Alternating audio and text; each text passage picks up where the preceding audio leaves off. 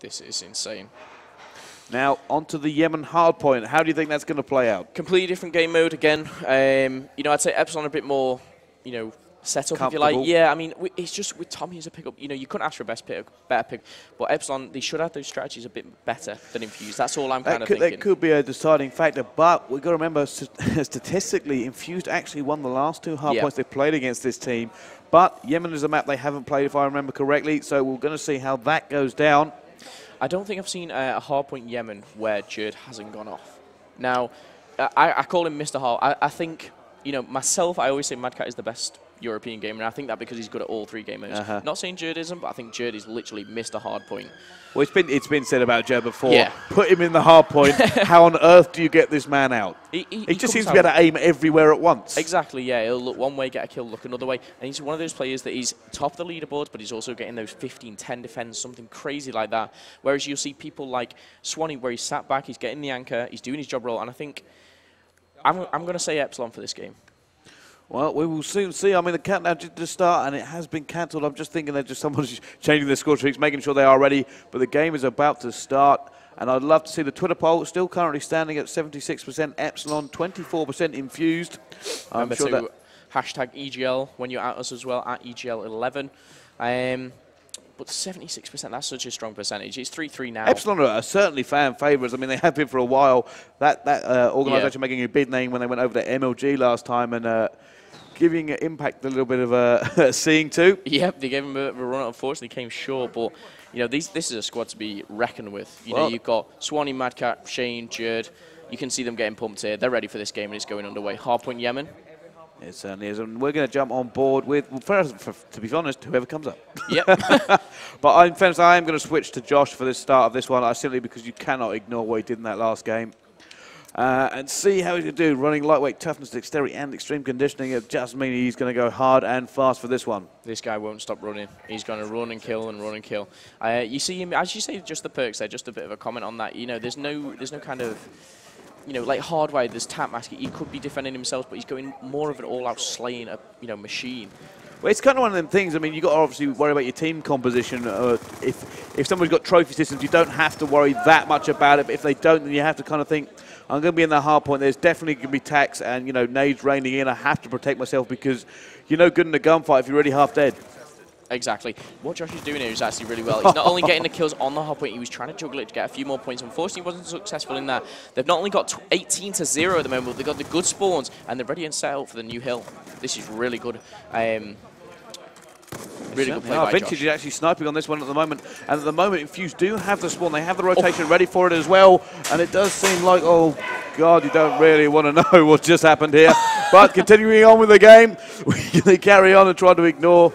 But on board with Vintage right now, still going on. Vintage is on a 4 streak. He's on a 4 streak. He's using a sniper. You just saw that quick scope into the carpets area. And Infused are really going off on a good start here. They're at least 30 points in the lead. Epsilon are actually flanking. They've got the top statue control. But with this sniper, it's something that can either go very, very well or very, very wrong. Well, it's interesting, really, because the sniper in Search and Destroy cuts off parts of the map. Now, in Hardpoint, it's so fast and furious, a player might not kind of think of that, I can't pop me head out there, because they will challenge him more and more often. Exactly. I mean, as you saw there, he had control of the scaffolding. It's a short alley, and that could have come off really beneficial. Unfortunately, he fell short. Epsilon are making this comeback here, but the next rotation is very, very important. You can see that Epsilon have got control of the hard point. Josh is just making a few kills in the middle, and I think you can see him ready and set up for the new one. Shane going mental now on a 5 streak himself. It does seem they've got a lot of points back here. Epsilon comes streaming back into this, but at the moment, Infused definitely have the rotation locked up. One of the things that I would say as well, Shane's so close to streaks, but this map is so important for streaks. Now, you've got the open market one, which is coming up next, and you can see Shane being really, really precautious. He doesn't want to push up. He doesn't want to die when he's so close to the streaks. But when you're down and you are losing, you need to work and push as a team, which Epsilon and Infused are great at. You can see he's so precautious here. So now on board with Shane as he tries to sneak in. The guy's on a 5 streak. He does not want to drop. It does seem like Epsilon are putting a lot of shots down. Swanee and Mad Cat both picking up 2 pieces there. And now they have managed to wrest control away from Infused with 36 seconds left to go. Shane is getting his streaks as well, starting to be locked in. Look at that. You can see here all on the board. You know, you've got Jerd with 2 kills, Mad Cat with 3, Shane on 5 Swan. He's just died there, but this is going point after point in Epsilon's way. It's a great comeback. And it looks like Infused has spawned so far out. You can see Vintage in the bottom right-hand corner. I think he's actually setting up for the new one. There's only 15 seconds left. And Shane's trying to do his best to pick off a kill or 2 there, but he has got a Hellstorm. He does have a Hellstorm, and at the moment they have the rotation as well. Mad Cat is ready for it, and Epsilon are now trying to outslay this Infused lineup. And I think the momentum may have turned, but they are both very quiet, these teams here. Yeah, you've just seen actually Epsilon be completely in control of that market hardpoint, and all 3 players of the all other 3 players of the Epsilon squad were in this church hardpoint. This is, you know, this is one of the best. They were 30 up Infused, and now they're in fact 30 down. But however, they took control from that fast, and they do have players in the hardpoint as well. They should be able to get a good number of points back here if they can hold it. As Vintage picks up 2, and now Tommy is the one in the hardpoint holding it down. You can see here, Tommy, he is EMP'd and he's trying to run around. He doesn't know really what's happening. He's got to rely on his team to get these call-outs, and I think they're doing a great job. That's Tommy with the pistol. Tommy's renowned to be running around with this pistol. This is Tommy's weapon. Let's see what he can do. He does actually lead the hill for a brief second there, but they're getting the points back on it, and they should take the lead here. The rotation is on, and I don't think they have any score streaks to their name, unfortunately. As you can see here, they've got the full amount there off that shared hard point. One of the actual Infused squad Epsilon squad did spawn out, but it looks like Epsilon have control of top purple and the statue at the moment. But this is what Jake with a big kill, taking control of the hard point, but he's getting unfortunately pinched from both sides. Now this is going to be a real battle here for this hill. There we go, Vintage on board with him. He manages to pick off 1, doesn't get the second one though, and his teammates aren't really in a position to support him either. And it does seem like Epsilon have got this on lock. Yeah, Josh has done absolutely amazing here. He's using an SMG, but he's getting those anchor kills. Josh is literally anchored for his team now. As you can see, Infused have got this top spawn. This is what they want. Jake's actually trying to make plays with that pistol. Unfortunately, doesn't.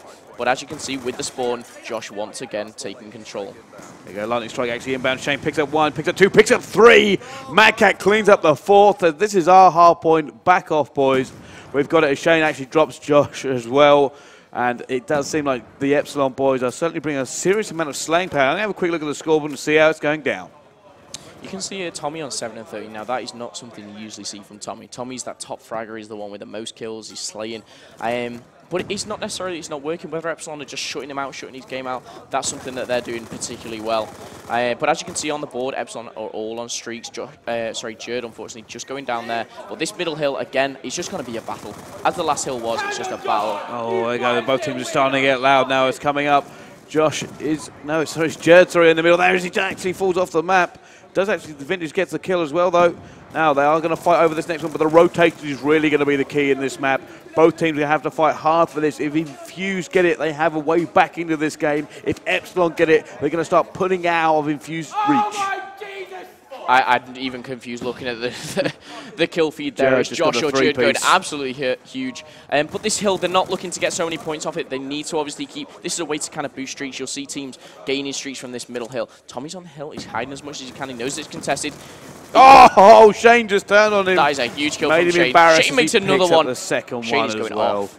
He certainly is. Now, who is that left in there? Vintage has to kind of lock this down on his own, and that's not something you want to be doing, especially since the hard point is up and he's not in it. This is something, Vintage, in a way, he's making a smart play. He's sacrificing the hill there, but he needs to make these kills, and that's what they've done. Josh has picked up 1, Vintage has picked up another, and this is where they gain complete control of the hill, and Epsilon are in a tough position now. They really are, and Epsilon now have to try and break that. I'll have a quick flick through, see what score streaks are in play, and that is a lot of firepower from Epsilon, actually, they can put in the sky. Indeed, and you're going to see that used on the top market hardpoint coming shortly after this one. It looks like Infused are, they've got a really good setup here. Epsilon is kind of pinching it from all sides, but as you can see, the bottom left-hand corner is going to be, you really need to win these anchor battles, and Jake's just lurking around. He's not doing any pushing. There's only 15 seconds left, but Epsilon are completely split over the map. 2 at the correct hard point, 2's just spawned out. I really think Infused have a great opportunity to actually break this, as they're doing. They need to somehow hold on and burn some of them score streaks from Epsilon now if they have a chance. At the moment, they're both going, and here comes the lightning strike from Mad Cat. Doesn't get get Tommy. Does manage to pull him out of that position. Jake goes down as well as Epsilon take control, and now Infused have a lot of work to do. Infused really needs to break this hard point. As you see, it's 177 to 172. They're shortly going to tie this up, surely. But again, Hellstorm's coming in. Josh trying to get in there, and he actually run fairly close. Jake getting taken down as Epsilon shut them out. Now this is where, Epsilon can take a real good lead. They've got a good 30 seconds on this hill. The next one is really, really key, but it looks like the players are rotating at the right time. And I really think Epsilon are in a strong position to take this now. They really are now on board with Jake, and that rotation is going to be critical. Look at the amount of things that have been burned on this one by itself. Shane there trying to get the kill on. He does manage to pick it up himself. Gets himself. Was that a Hellstorm he just earned with that? I'm not too sure, but he does definitely have a Hellstorm. You can use it on this hill. It's very rare that you do see it, but you can get it through the window of the church hardpoint. You can see Infused are really well set up. You can see one Epsilon player just at the back there. I'm not sure who that is. Just lurking around. He's trying to get the spawns for his team. But Tommy is in control of the hardpoint.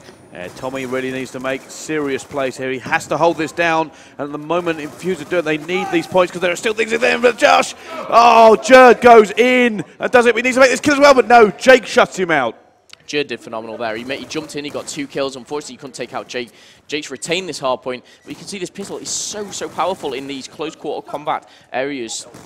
And now it's only a 3-piece, unfortunately, for Jake. He didn't pull that off. But Infused, they're all pulling this back. It's 207 to 207. It's all on this next hill. All on this next hill. However, Infused are looking strong to take this 20 points. He's been taken down. There's nobody in this hill at the moment. But they're also going to have to think of the rotation as well, as it is only 16 seconds away. Is there any score streaks in play? That is the question.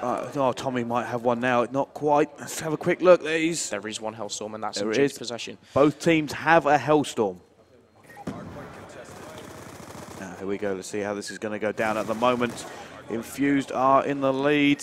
Infused are in the lead. They're actually using the Hellstorm. The streets are coming into play here. Epsilon are in control of the hill. That's shortly ended. Another Hellstorm coming in. This back and two. Shane and Jake using the powerful score streaks there.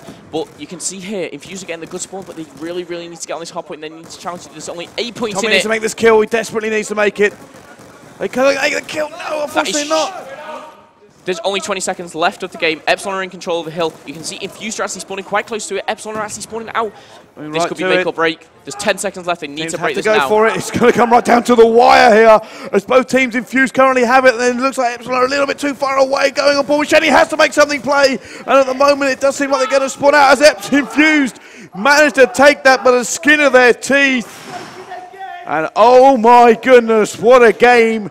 These two teams. Wow. Blowing my mind. Game 1, incredible. Stealth choppers, everything, score streaks going around. Game 2, you come up with such a close game against the top players in Europe. That was back in 2. The score streaks were coming in. That was the entertaining thing for myself, seeing those score streaks coming into play and the way that they used them. And I think they used them perfectly, both teams, but unfortunately for Epsilon, they got the defeat on that one, and Infused take the lead now, even though going into it with a deficit.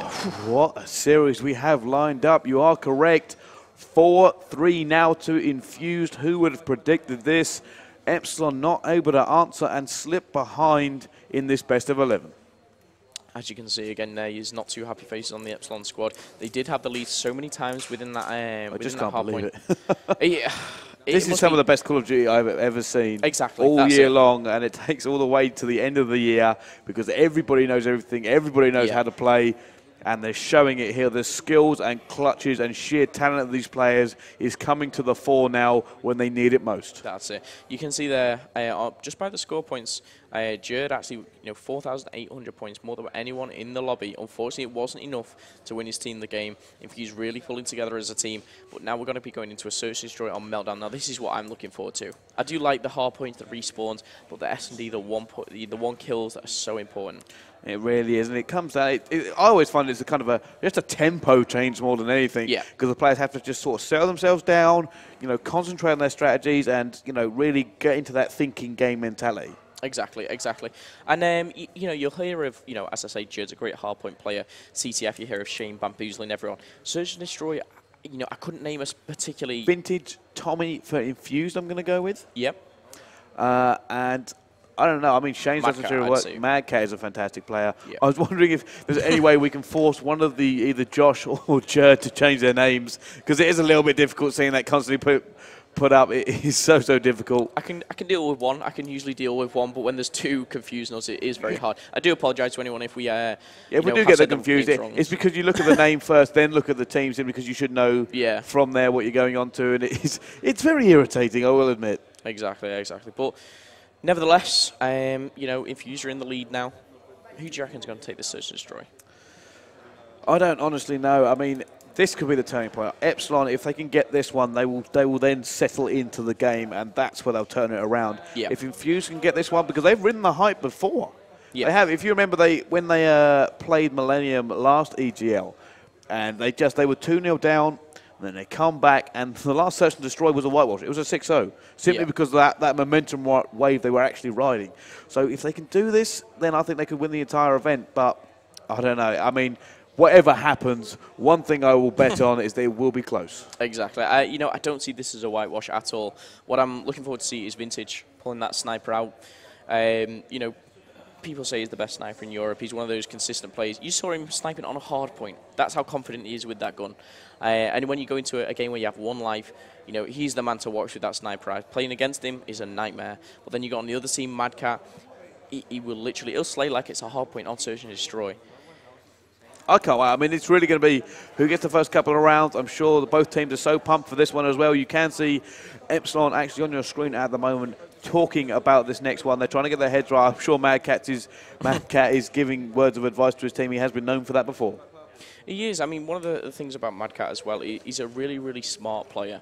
Now, you know, whether that's, you know, in Search and Destroy or any other game mode, suddenly you'll see him turn around and then someone will come around the flank. And I was like, how did you know that was happening? And it's just a sense, really, that obviously, you know, as players you do have. But Mad Cat in particular, a very, very good Search and Destroy player. Want to be